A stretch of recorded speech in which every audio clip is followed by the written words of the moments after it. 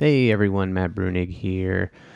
A lot of people have asked me to respond to this debate between the streamer Destiny and Professor Richard Wolff, who is a well known Marxist economist and advocate of worker co ops. In fact, people have been asking me to respond to this literally before I even got on YouTube. There was an effort at one point to try to get me on to debate with Destiny. I'm now interested in that, I guess, since I'm on YouTube now. So if people want me to do that, then go ahead. But yeah, I watched this whole thing. I wish I hadn't on some level. It's very long and very tedious at points, but I've decided to pull 5 clips from it because I'm not going to do the whole 225 hours of me sitting here and then also elaborating on it. I can't imagine any human being would ever want to watch that. So I pulled a few clips from it so that I can get some highlights, and then I can kind of sum it up at the end. I will say, as a sort of preliminary matter here, I find Richard Wolff's way of engage. Richard Wolff is good at monologue. He's a good public speaker, an incredibly talented public speaker. But that doesn't necessarily translate into debate, and in fact, it can be extremely frustrating in the context of debate. So as I watch this whole thing, the anger that Destiny appears to be welling up inside of him at these very long-winded answers and kind of meandering things that Richard Wolff goes on, which again would sound great in a speech and a lecture, but is really hard when you're trying to have like a dialogue where I say something, you say something, I say. That is incredibly irritating to watch. So in a way, I'm very sympathetic to Destiny on the kind of like style of Richard Wolff being a little bit hard to deal with. But I'll try to not let that, let's just talk about the substance. But in part because that is the style that Richard Wolff takes, where he goes on these 3-4 minute kind of odysseys, touching on all sorts of topics and whatever. In some cases, I'm just going to kind of like summarize what he just said, and then we'll get on, because otherwise I'd have to do like 10-minute clips to get the whole little like exchange in, such as it was. So I'll do that actually with the first one here. So right before I hit play on this one, Richard Wolff has spent, a few minutes talking about all sorts of things, but one of the big ones is he's talking about how much economic growth there was in the Soviet Union in the middle of the last century, and that kicked off this response. My understanding is that in the 20th century, there was a faster growing economy than the USSR, and it was Japan. Japan still exists today, and the USSR does not. I understand that the USSR did show a huge amount of growth, but I think it's odd to use that as an example when socialists often point to the evils of imperialism, and when you point out the fact that everybody was heavily industrializing around that time as well. I don't think it's fair to say that the USSR simply grew on the merits of socialism when there were so many other things happening at the time, and when it was outgrown by another economy that was... But those are the facts. I mean, you can play whatever games you want. The fact of the matter is that the Soviet Union's performance in the 20th century completely outshines that of Japan. There's no comparison. In 1917, when the Soviet Union begins, it is the poorest country in Europe by far. It then goes through 70 years of a lost World War I, of a civil war, of an agricultural collectivization, and of World War II, which did more damage in Russia than in any other country. Notwithstanding that it was the poorest country at the beginning of this horrific story, it ends up in 1965 being the #1 competitor of the United States for global hegemony. That's only because of its #1 status in economic growth that achieved the overcoming of all those horrific losses. I'm not arguing in favor of this or that about the Soviet Union, but the fact of its achievement is a staggering reality that you can dance around from here to tomorrow, but it doesn't go away because it's inconvenient to confront it. And the same thing is true now. If you read Pearl Buck. Okay, so, I would say this typifies a lot of the first 10 minutes of the debate. Other than like their preliminary speeches, they really get into wanting to argue about specific countries. What does the USSR tell us about socialism? What does China tell us about socialism? And personally, I find this debate to be uninteresting as a general matter. But this particular exchange has a little bit of an important nugget in it, right? So the move here is Richard Wolff just goes, the USSR had a bunch of growth, and then he, of course, loves to fill in history going back, 30 years before the growth spurt for, that's his style, fine. And Destiny's reaction to that is really bad. I think he struggles in this part of the debate, just sort of on the merits of the discussion here, right? Because he says basically a couple things. One, he tries to say, Professor Wolff, you said the USSR had the fastest growth rate. But actually, I think it was Japan. But whatever, it was very fast. And say, okay, what are we doing here? If USSR was number 2 in growth rates in the 20th century, I don't think you're going to be like, well, so there you go. There's socialism for you. But the other thing he says is he says that, look, I don't know that we should chalk up its growth to socialism. And then he says, after all, a lot of countries were industrializing at that time. And he's right in a weird way, but like the way that he's right undermines his point, right? And I don't think this gets driven home very well with Richard Wolff, but like it's not that socialism causes growth, or really that capitalism causes growth. Socialism and capitalism are ways of organizing production in society. They're ways of organizing ownership and control, decision-making authority, things like that, right? That's the difference between them.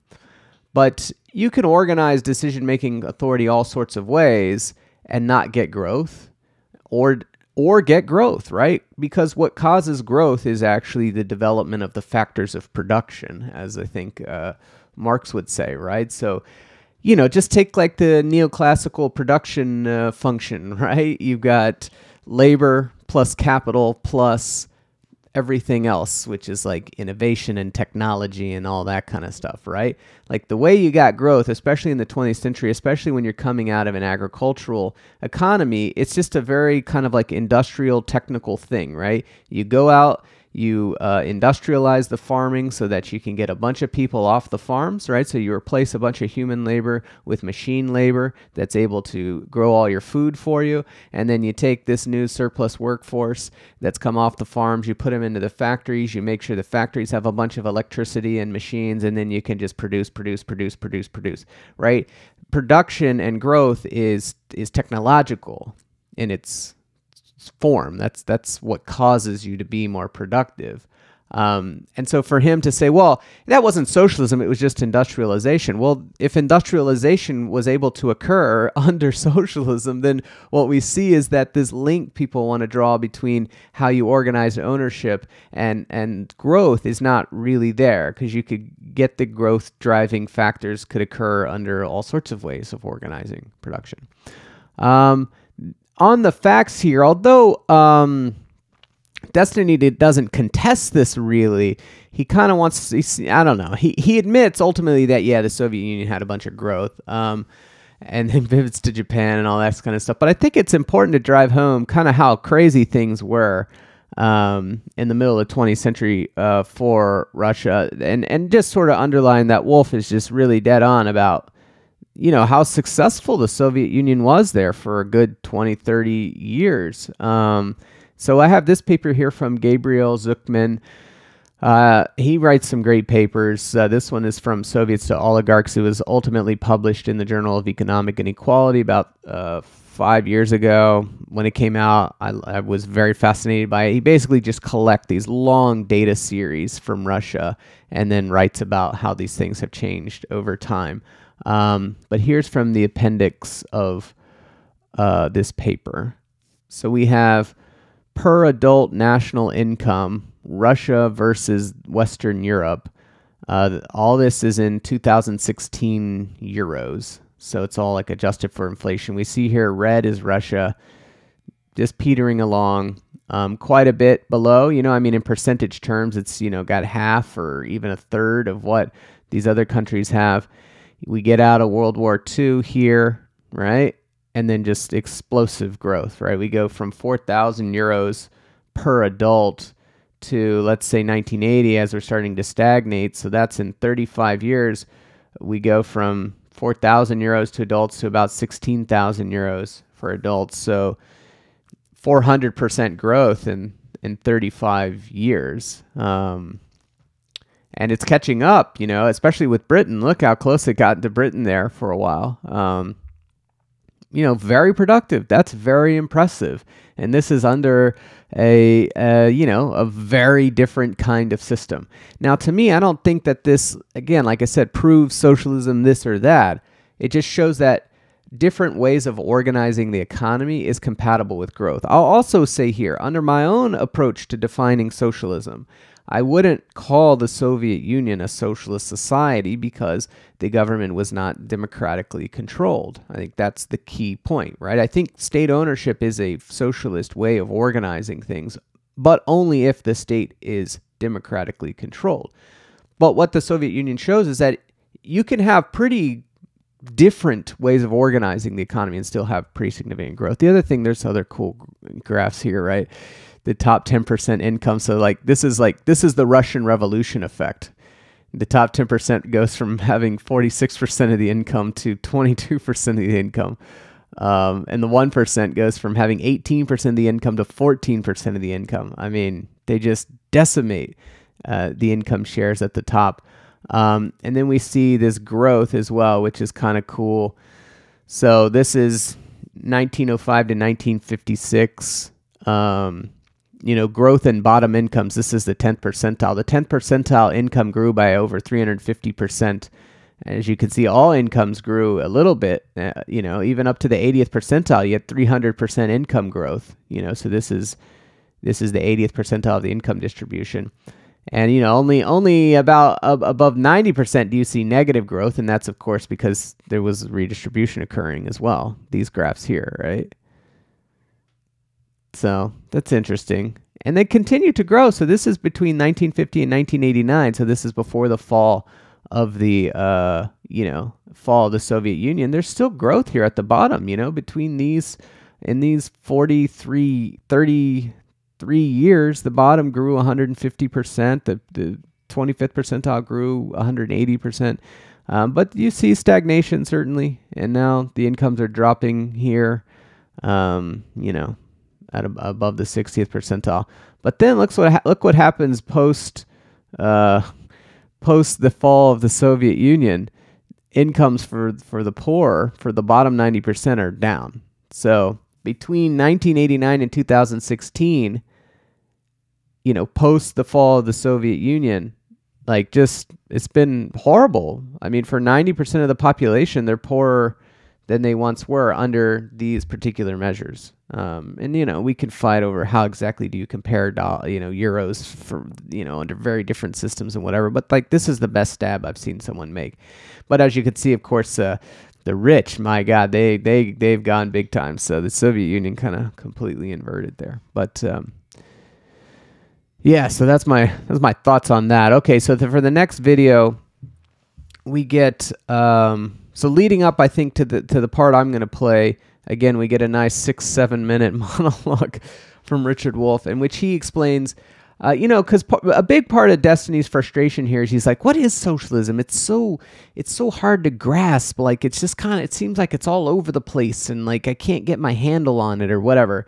And part of me is a little, I don't know. I'm sympathetic to it, but I'm also kind of you could read. There are books, but I also think that's not the way you should react to people. You should be able to explain it. Richard Wolff tries to explain it by saying, well, there's three kinds of socialist kind of approaches. One is basically just government regulation. Two, so government regulation of production. Two is state ownership. And then three is worker co-ops, basically. Those are the three kind of different approaches. And he doesn't say that's exhaustive of all the approaches that have existed, but that's his way of going into it. So let's see where they go from here. permit that. The folks at the top want to keep the power to keep their inordinate wealth, even at the expense of no democracy and of a growth record inferior to what Russia did in the 20th century and what China is doing now. And that's an enormous price to pay. Okay, so if you want to talk about the 2 and 3 definitions of socialism, that would be interesting to me, but I only heard 2 definitions of socialism here. Number 1 is just capitalism. I don't know when... So number 1, again, is like regulation. This like redefining happened of taking capitalism plus government intervention and I'll calling it. Wait, well, let me finish. Right, I don't know why this was the case that state intervention into private markets to have some form of regulation or some form of socialized healthcare or giving workers 5 weeks off became socialism. It is clearly not socialism. It's so not socialism that I think Marx himself even said that the state would be heavily required in maintaining capitalism, more so than I guess even Marx was able to foresee, because he predicted a revolution of the proletariat in his lifetime. The idea that the state intervening and providing some sort of social welfare or safety net that's just strictly a capitalist system with some government intervention. If we want to talk about the concept of the government owning and operating enterprises, or number 3, the idea is that the workers themselves have some like worker managed thing, I would be interested in discussing either of those 2 options, as I believe all 5 questions I laid out initially applied to them. But for number 1, I wholly reject that as a form of as a form of socialism. If you believe it is, I'd be curious if you can tell me what is the difference between the first thing you laid out and any capitalist that acknowledges that some level of government intervention is necessary in keeping the economy going. I'd be glad to explain it to you. The history of socialism gets going in the middle of the 19th century. And at that time, socialists began to argue that capitalism was over, capitalism was done, and a better system was available and should be pursued. And they had a whole bunch of ideas about that. They were a relatively small group. If you know the history of Marx and Marxism, it begins. Okay, I'm going to pause it there, or just end it there. I think this is a frustrating part of the debate, because I think I wish Wolff would just, because Wolff has a particular view about what he wants. He wants to just spread worker co-ops throughout society. He's decided to present that view with these very long stories about feudalism and slavery and the history of Marxism and this and so, and it kind of clouds things. So like his answer here is basically just to say, well, look, a lot of people have called themselves socialists over the years, and there have been lots of different strategies within socialism. And so when I'm trying to like discuss things here, I'm kind of trying to just kind of give you the bigger picture of all these different things, right? So the argument that people would make that would say, well, regulation is a form of socialism is to say, well, think about it, right? When the government regulates what a company can do, it is exerting control over the productive apparatus of society, right? So the particular thing that it says you company must do, you must provide vacation to the workers, like the example he gives, or you company must not do that. In that case, the government is taking over the executive function of the productive unit, of all the productive units, usually if it's kind of like an economy-wide regulation. And so, yeah, you could see an argument that says, well, look, if socialism is about collective if socialism is a way of organizing the production of society in which instead of having these external shareholder capitalists make decisions, we all collectively make decisions, and then you say, well, we elect the government, and then the government makes a decision about how production is going to be organized through regulation. And so in that little slice, isn't that kind of semi-socialistic? I don't really go for that, and the weird thing is Richard Wolff doesn't go for that either. So they spend this long period of time, and Destiny doesn't go for it. Like, I feel like all 3 of us are sitting here saying that's kind of a bullshit position. But he nonetheless wants to spend a lot of time kind of just saying, but there are some people who think that, and they've been in the tradition and whatever, and it's a lot of time wasting as far as I'm concerned in the debate. But that's kind of where it is. The other thing is, dude, Socialism began in the middle of the 19th century. The canon begins in the late 18th century. That's when we get the Jacobins. that's the formal starting point of everyone knows in the canon. It doesn't start with Marx. And if anyone has watched or listened to my socialism series on my podcast, The Brunigs, which you can subscribe to at patreon.com/thebrunigs. If you listen to my socialism series, you'll know that there's a lot of stuff that happens before Marx. But yeah, so again, I feel like a wasted opportunity for clash. Like if you're familiar with the old debate terminology, because I don't know why he doesn't just come out and be like, I love worker co-ops, let's talk about those. And instead we're here 25 minutes in and they're having a fight about whether regulation counts as socialism, even though neither of them really thinks it does. Okay. So next part. So finally we get to the worker co-ops. It takes us 30 minutes to get into the worker co-ops. And this debate is only an hour and 30 minutes. So we've already exhausted a third of the debate over is China socialist or capitalist? Is the USSR's explosive growth? Do we get to chalk that up to socialism? Is regulation socialism? Well, in the tradition, it's a diverse tradition. There's lots of different threads, but I don't think so. But also, okay, so we're 35 minutes in, and finally we get to the thing that Richard Wolff is known for, which is worker co-ops. And I don't remember exactly what preceded this. He's just kind of given his spiel about worker co-ops, and again, he's a great orator, but he's just given his spiel about why worker co-ops are good. So I forget again where this goes, but let's see. Give you a wage at the end of the week. You're going to give me your brains and muscles for these hours of these. So he's just describing capitalism here. We're going to make, and that's how we organize production. That's the distinction of capitalism. No, that's it's what not. I mean by capitalism. You haven't given me a definition of capitalism at all. You've told me a bunch of things that capitalism isn't, and then you've given me a bunch of random collected facts of history, but none of these things Not at all. Absolutely. For instance, when you talk about how markets aren't unique to capitalism, that's great. Worker management isn't unique to socialism. Worker management can exist under a capitalist system right now. I know that you like to talk about Mondragon a lot. Mondragon. All right, yeah, I'm pretty sure I wanted to pause it there. Okay, so a couple things are going on at this point, right? So Destiny gets frustrated because Richard Wolff, when he asks him sort of like, what's capitalism? And he just wants to, like that's a pretty big part of this. If we're going to do, Richard Wolff goes against 5-6 minutes to talk about here's what feudalism was and here's what slavery was and whatever. And like Destiny, and I, like I said before, very sympathetic. He just wants Wolff to be like, all right, here's my view. Capitalism is A, B, and C.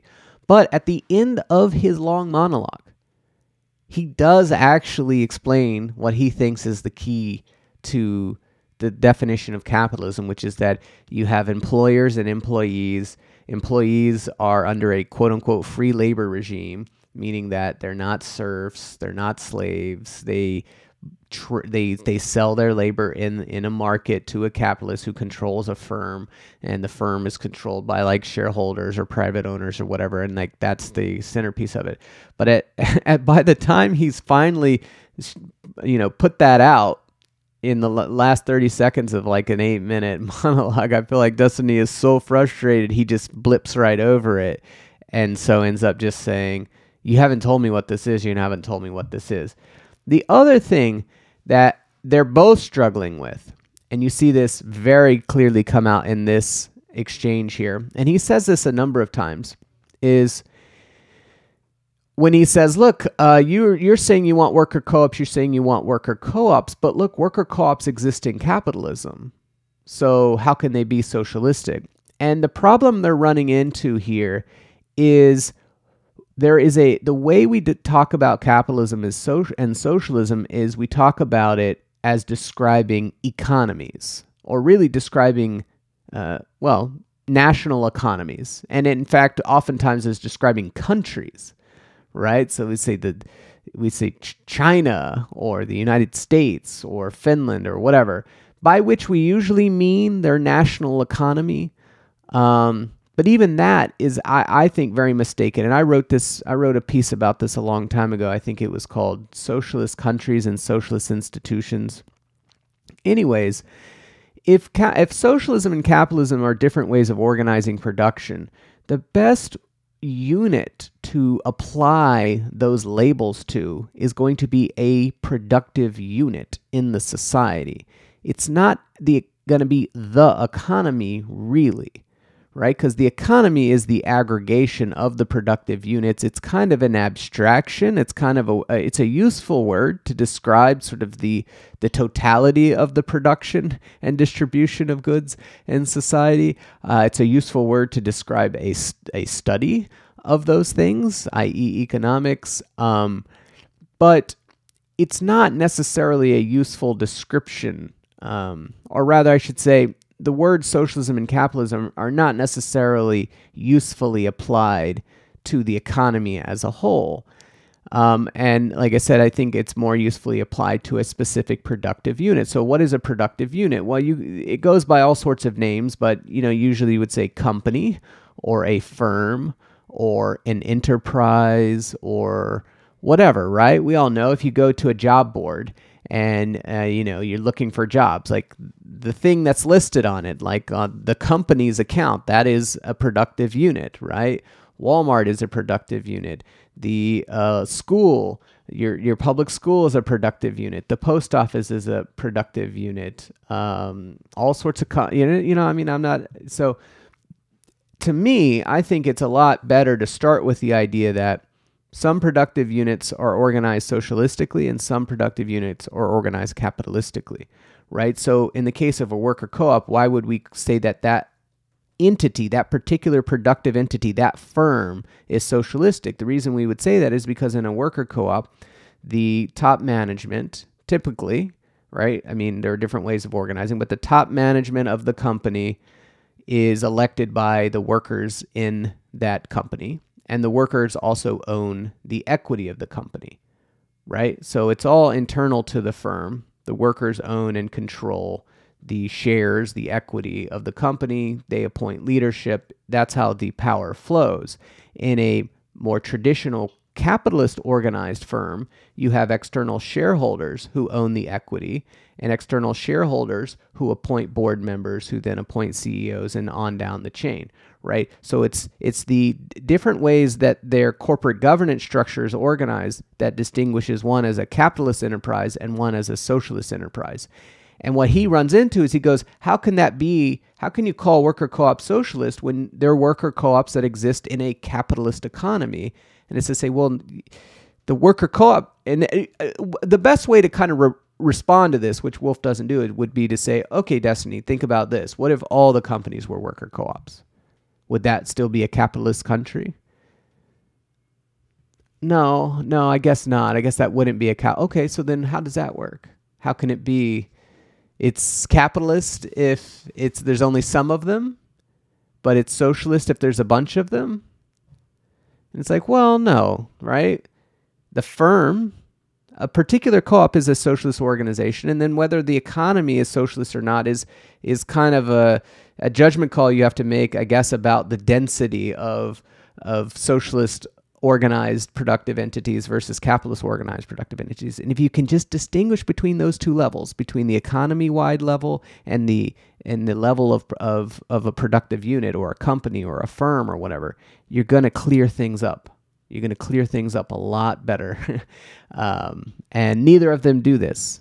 So they want to talk about, they move back and forth by describing an economy as socialist, but then talking about specific firm structures, but then those firm structures could exist in an economy that we would colloquially refer to as capitalist, and of course vice versa. And so it's all kind of muddle-headed. And of course that's Destiny's sort of big complaint over and over again. It's just how like muddled it all is, but is partially muddled because he's also muddling it, right? He's failing to appreciate the idea that, well, we can talk about productive entities and then we can also talk about the economies and we can apply labels to both. And, like he seems like a fairly clear-headed person, but in this case, he's also not making steps to clear it up. Now, granted, again, it's ultimately really Richard Wolff should be doing this, but he's failing at this as well, I think. Like, at the point at which you go, well, if a worker co-op can exist in a capitalist society, then it cannot be socialist.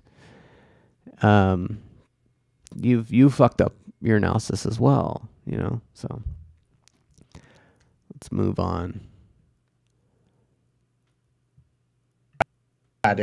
Okay, so they're going to talk about the financing of worker co-ops. I think this is an interesting exchange here, because Destiny he wins the exchange, I guess I would say. He's also slightly wrong, but Richard Wolff is really off in kind of la la land on this one. And so, yeah.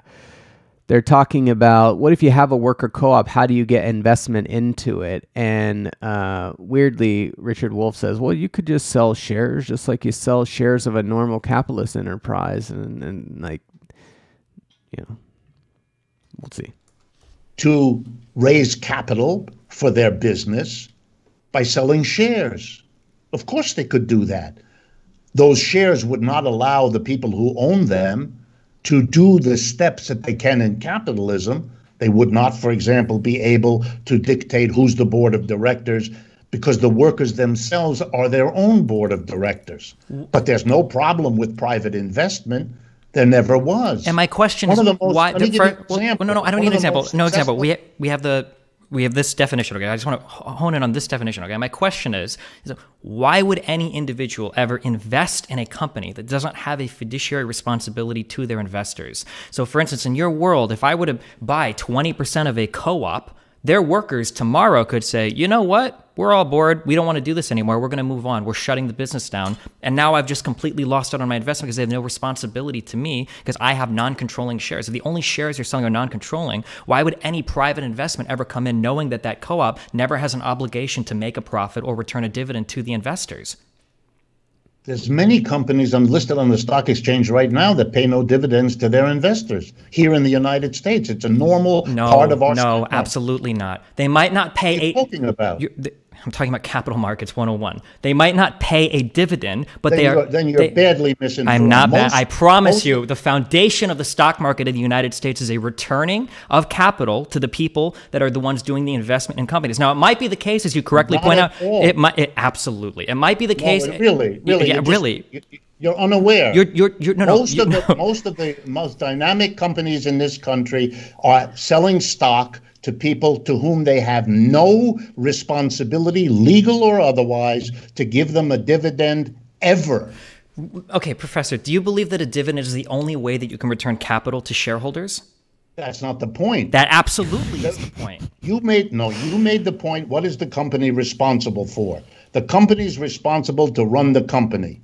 They are not responsible to give money back, whether it's dividend, return of capital, or any other way, to the people who give them the money to buy shares. The people who give them the money are gambling. They hope that they can sell the shares for more, and they will sell the shares to anybody who can buy them. The company's not responsible to buy those shares. The company's not responsible for what price they can get. If they lose their shirt, tough luck. It's not an obligation or a responsible. That's the way the law of this country works for the stock market. And there's no problem in a worker co-op saying to investors, we're going to grow better than what you can get from a capitalist enterprise. So buying a share of our stock will give you a better shot to sell it at a higher price later. And I can give you examples. Wait, I don't want examples. No. We don't need examples because I'm going to give you an example of a company that did that, just so you can see why an investor would do it. Okay. All right. So let's decode this a little bit. So part of the problem here is, and I honestly don't know what Richard Wolff is doing here. Back in the day, is he genuinely confused, or is he being like a pedantic kind of like person where he's taking advantage of legal formalisms to argue something that's not really the case, right? So what he's talking about is that under like general corporate law, you learn this in law school, the directors of a company their duty, they have a fiduciary duty, right? So we talk about CEOs, board members, stuff like that. They have a fiduciary duty, but their fiduciary duty is to make decisions that pursue the corporation's interests with reasonable diligence and prudence. This fiduciary duty is owed by directors and officers to the corporation, not to the corporation's stakeholders or broader society. So, as a legal matter, and this is kind of vague, but as a legal matter, the obligation of a CEO is not to its shareholders, it's to the corporation, like as an entity, but it's sort of unclear. Well, what the fuck does that mean? But it's not to the shareholders. They don't have and they also have no obligation to do a dividend. They have no obligation to buy the stock of a company. They have no obligation to even they don't have to pursue profit maximization for the company. They don't really have to do anything. They have a kind of very abstract duty to just be like reasonably diligent and pursue the corporation's interest. And in practice, it's not just that this is kind of the vague way that it's defined, but in practice, you think about, well, how, if a shareholder does have a right with respect to the director's behavior, how do they exercise that right?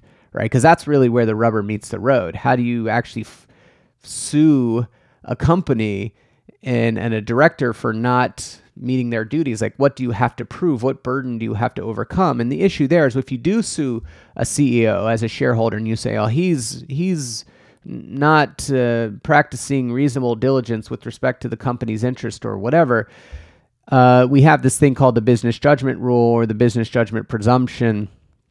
And under this presumption, a court will uphold any decision a director makes as long as they're made in good faith, with the care that a reasonably prudent person would use, and with the reasonable belief that the director is acting in the best interests of the corporation.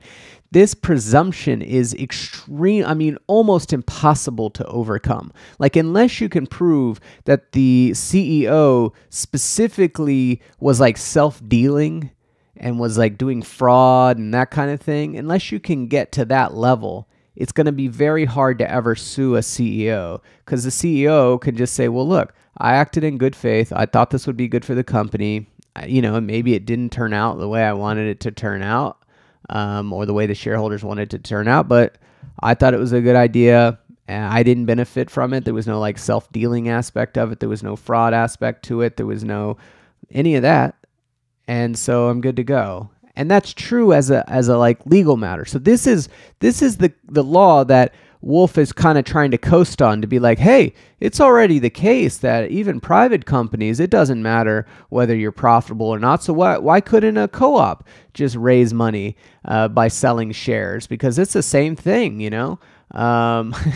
And the answer to this question is that even though it's not like illegal for a business to not pursue profits and returns for its shareholders, the shareholders control the company, right? The shareholders can kick out the board, put in a new CEO, and then force it to do that, right? So the reason that the companies act that way is because the shareholders are the ultimate owners, and the shareholders have the power to do these things. But in his co-op world, as he explains at the very beginning of that clip, they're not going to have that power anymore, right? When you buy a share of a stock, you're not going to be able to kick out the board and the CEO if they're not trying to generate returns for you, whether those are dividends, whether they do it through price gains in the stock, or things like that, right? So the point Destiny is making, though they get bogged down in this legal discussion, is that if you knock out the shareholders' ability to force the company to act in its interest, then no one's going to buy the shares. So you're not going to be able to raise capital in the stock market, right? Because you've cut off the thing where the shareholders, they feel like they have a leash on the company, right? And that leash on the company is what gets the company acting in a way that benefits the shareholders and whatever. If you say, well, you could still buy the share, but now you don't get to have any voting control, and we're also a co-op, so we're really just worried about the workers in the firm. I mean, Destiny is correct. It's insane to believe that in general, anyone's going to buy those kinds of shares, right? It'll be a very, very, very different system. But here's the other thing that's very frustrating about this. For some reason, Wolff decides to die on this hill of making this kind of cutesy legal argument to reach this kind of, this sort of bank shot argument that says that, co-ops could just raise money by selling shares. They could raise money by going on the stock market just like any other company would. When instead he could much more easily and in a way that's much more consistent with the co-op literature, he could say, look, selling shares, equity is not the only way a company can get financing. The other way they get financing is through debt, is through bonds. In fact, that is the primary way that companies get real, actual financing for what they do. Shareholding, and the companies don't sell equity to raise money. That basically doesn't exist outside of some seed stage, like VC stage stuff.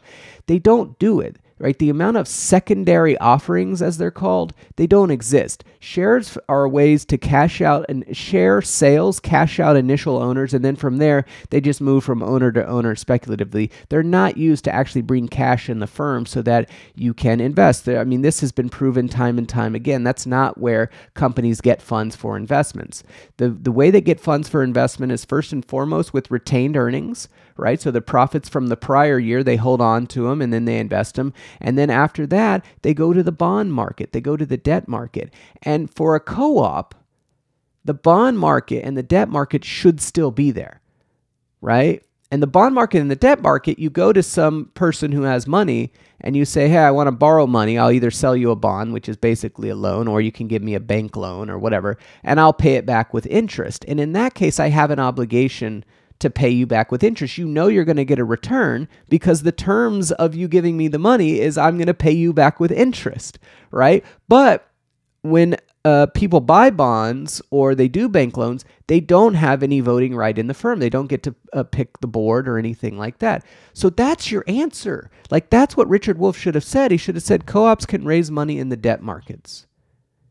They won't raise money in the equity markets because equity markets only work because shareholders are, for the most part, they only work because shareholders are given voting rights over the firm that makes them feel comfortable that they can get the firm to act in their interest and generate profits for them and whatever. That's all going to kind of get destroyed in this co-op model because we're not going to give them any voting rights over the firm. So, realistically, people probably are not going to buy these shares. But the debt markets will still be fine because the debt markets already, you don't get any control over what the firm does. It's just that there's a contractual obligation to pay you back with interest, and that's why you lend to them. And you have to decide, basically, do you think the company is going to go bankrupt or not?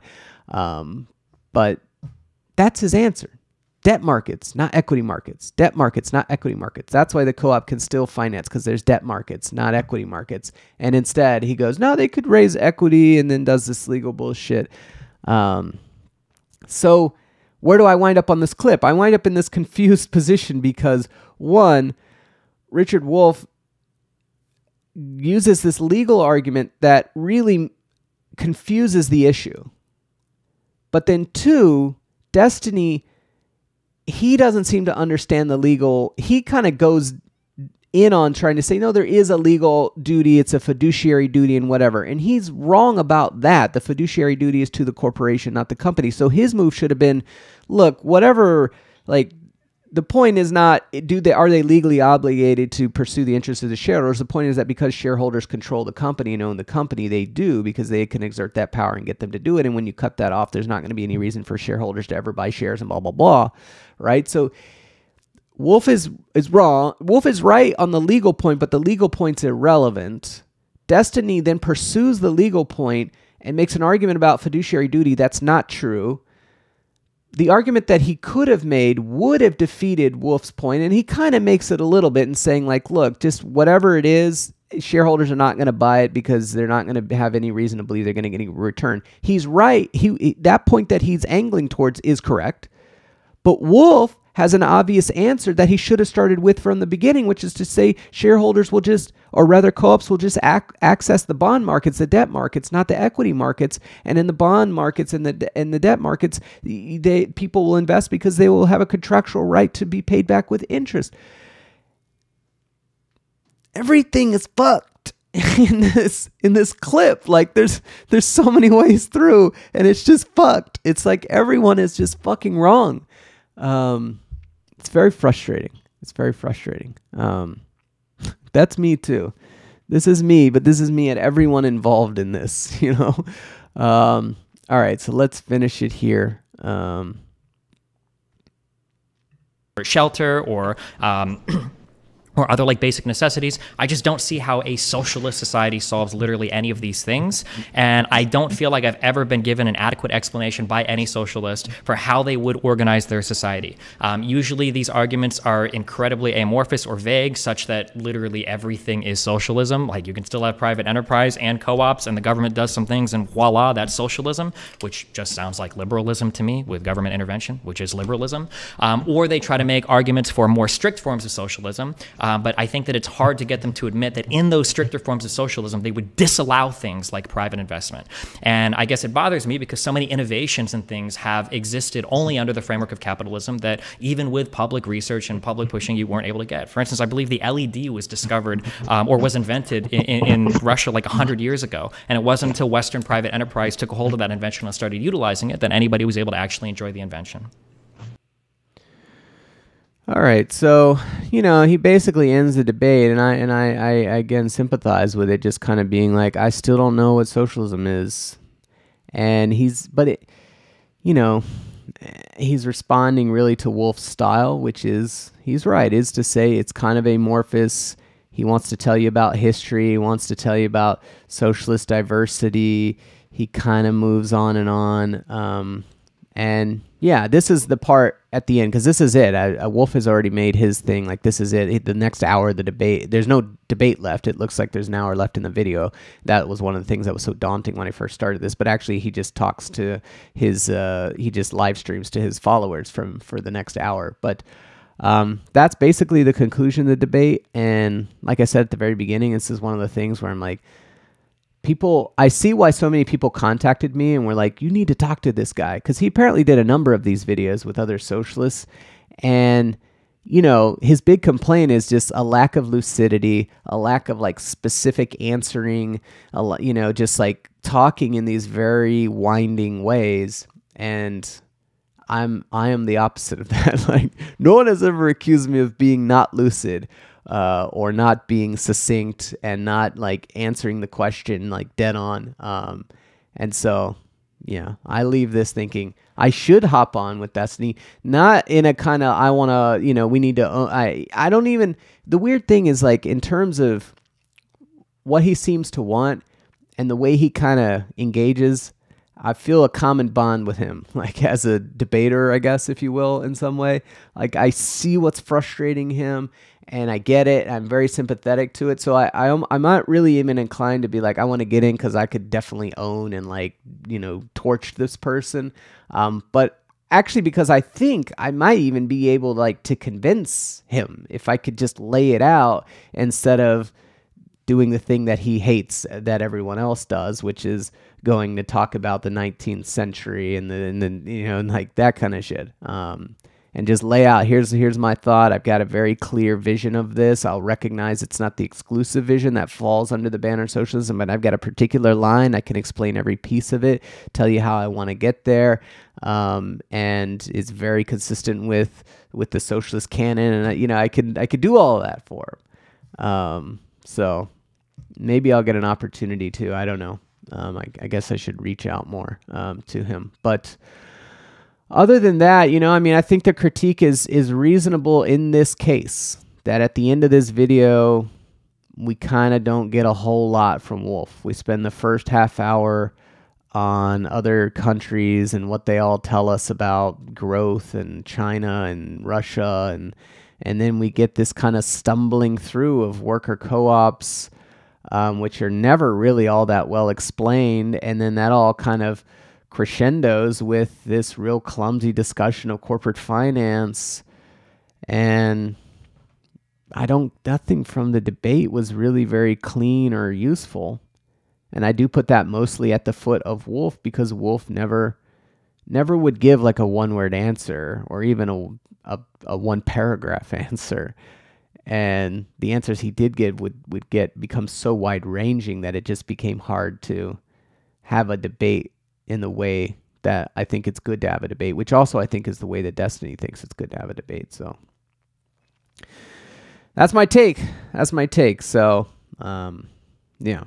I'm going to have another video out soon, actually, where I'm going to try to explain a little bit more of like socialism in the context of corporate governance, which sounds maybe boring, but like I think actually this debate is what made me think I should do it, because I think I can clear up a lot with just like a handful of flowcharts where I show you how different productive entities can be organized, like how the board structure works, how the shareholder structure works, there's, I don't know, 6 or 7 different ways you can do that. And I can say this way is a socialistic way of setting up corporate governance, and this is a capitalistic way of setting up corporate governance. And that just goes back to the point I was making before about how it's best to think about socialism on the level of a specific productive enterprise as opposed to on the level of a whole economy or a whole country. Like that's the best place to start if you want to get crisp, because so much of the lack of clarity comes from moving between those two things. And, I think I've got a way through that should be very clear and should be very compelling. And so, yeah, wait for that video. But there you have it. Disappointment in the debate and everyone involved. That's my take.